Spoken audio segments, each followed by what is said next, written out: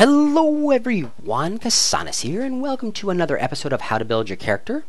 I think I'm going to change the name because we're no longer just building characters, we're actually building other things now. Like last episode we built objects, and in this episode we're going to be building environments. So I think we're going to change the name of this series to How to Build, or let's just call it Minecraft in Maya. Minecraft in Maya, that sounds good. Okay, so in this episode, like I mentioned, we are going to be building sets, environments for your characters to move around in. I know some of you are looking forward to the animation side of things, but it's actually pretty important that you understand that you have your set in place, you have your objects, you have all of your stuff modeled first. Everything is in place so your character can interact with whatever it's going to interact with, and you have to build anything extra you're going to build, and then afterwards we'll work on the animation. So we are going to get to animation, don't worry, but for now we're still looking at how to build all your crap first. There's a lot of stuff to do before you can actually even start animating. So there's a lot of different ways that you could theoretically build an environment in Minecraft. You could model it, and I've already taught you how to do that. You could use all the techniques that I taught you in how to model your character.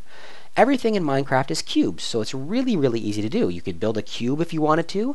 You could texture it using the texturing techniques that I taught you, and then from there, you could build your base or whatever you were going to build one item at a time. Or one block at a time. You could build it that way if you really wanted to. That would allow for a certain number of things to happen, allow you to break blocks, it would allow you to do that kind of stuff. So sometimes you might actually have to do that. You might have to model things separately completely. Just like you modeled the sword, you might have to model a chair or anything else you might want the character to move around or use. For large scale sets, something that you say, I really want to build this city or whatever, you could do that in Minecraft, and we can use a third-party tool to be able to, actually it's not in Maya, so I'm going to close out Maya for now, just so you're not looking at it. It won't confuse you. You're going to use a third-party tool to import your Maya world import your Minecraft world into Maya. So to start with, you guys should download, we're going to go to your Google, and you're going to do a Google search on Mineways, and you're going to download, boom, the Mineways program up here. Download for PC, download for Mac. Pick whichever one you need to use. Now, Mineways is a third-party tool. It has nothing to do with Maya and nothing really to do with Minecraft. What it really and truly is a 3D printing service program. Now, a 3D printer, if you aren't aware of the technology, is a really interesting thing. It takes 3D data, depth maps and what have you, and it converts that into a physical object that you can hold in your hand, just like this dude is holding the Eiffel Tower. You can build your stuff in Minecraft, and then you can send them the data, and they will send you back an actual physical object of your build. You can say, here's the world I built, here's the house I built, I'm so proud of it, I'm going to put it on my desk, or I'm going to sleep with it under my pillow. Whatever you want to do with it, you can do with it. Really cool technology. And if you actually write these guys, they're not associated with me in any way, but if you actually get this done, you tell them CasanisPlays sent you, and maybe they're going to give me a kickback, maybe give me something cool for free. I doubt it. But who knows, right? So make sure you say, Casanis sent me. Anyway, for now, download this thing, because what we're going to use it for is to import our world into Maya. That's one of the side benefits of using this thing, is it actually generates 3D data that we can use in Maya or Blender or Cinema 4D or whatever program you use. It generates something called objects, and an object is a universal thing, a universal format that all these 3D programs can actually use. So that's what's really awesome. So download this, Mineways, right now, and when you do, open it up, and you will get this thing here opening. This is what the interface is going to look like. It's really rather simple to use. I'm going to show you how to use it. I'm going to import the world into Maya, and then afterwards we're going to have to break it off for a minute because I only have 10 minutes in this free version of Bandicam. I haven't actually bought Bandicam, free version, and we're going to break it off there, and then afterwards we're going to restart with part B of this. So for now, import and build your thing. Here's what we're doing. File, bam, open world. When you take a look at this drop-down menu, this list right here is all the worlds that I have locally for Minecraft.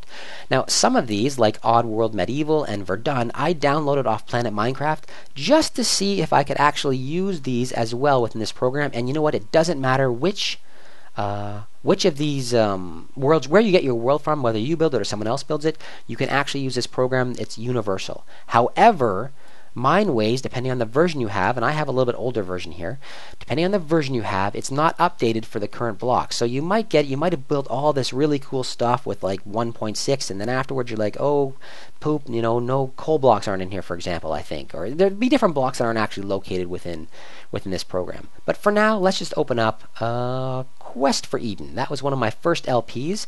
It was a super flat world in which I created this this green space within a super flat desert world. So we'll use this because everything is encapsulated right here. Okay, so you can drag around within this window. I can make this a little bigger. You can drag around with this window using the left mouse button, and you can zoom in on an area using the scrolling with the middle mouse button. So I'm going to zoom in just like that, and this is the area, let's say, that I want to capture.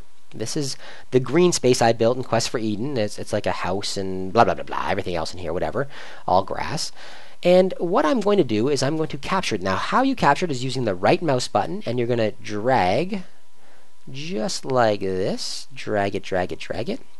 And close the area you want to capture. Now, you're going to get a window that says some of these blocks are below a certain depth, etc.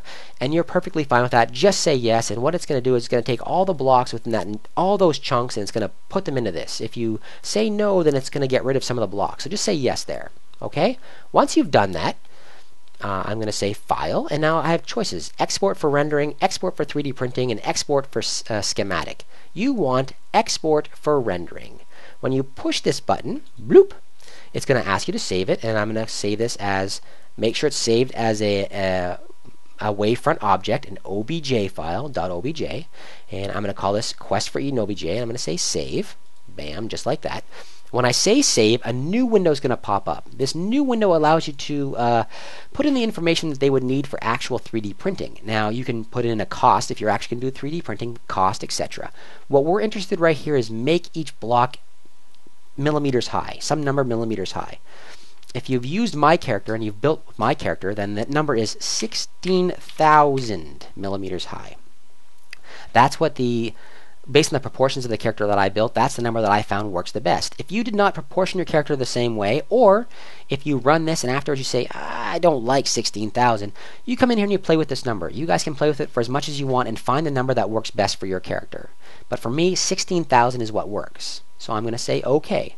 And when I do, progress bar, done. We don't need this anymore. Close that off. The next thing we're going to do is open up our Maya with a blank scene. This is a brand new blank scene. And I'm going to say in Maya, File, Import. Where's Import? Import right here. Boom. And it's going to bring up a window. Now make sure you know where you saved your stuff, because if you're in the wrong area and you're like, Casanis, I can't find it. Where's my stuff? I don't know where your stuff is. Wherever you saved it, Mindwaves is a third-party program. Wherever you saved it, find it, and then open it. And you're going to see a bunch of things. Quest for Eden Alpha, all these PNGs. And then lastly, you're going to see an object and an MTL file. What you want to open up, what you want to import is your OBJ file. So when I do, bam, I open it up. It's going to open up, depending on how big the area is, a very large file. So there it is. That is the square. You can see that's the square that I imported. Now if I say shading, smooth shade all, I'm going to see a gray version of the world. There's a gray version of my world. And if I say, just like before, hardware texturing, bam, it's going to texture that world based on the program itself. Now, this is the world, this is the house I built right there. That's my place. I've got a nether gate behind this door right there. So everything I built is actually here. Nether rack, you can see it. You can see there's a couple of issues, like the anything that was a 2D plane, like these pumpkin stems and the torches and the grass, come in as two crossed planes.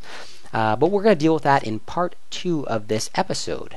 So for now, you guys do that. I'm hitting 9-minute mark for this episode in my free version of Bandicam, so I'm going to have to cut it off right here. For now, guys, thank you very much. That's how easy it is to import your world. 16,000 is the number you want to use if you're using my character.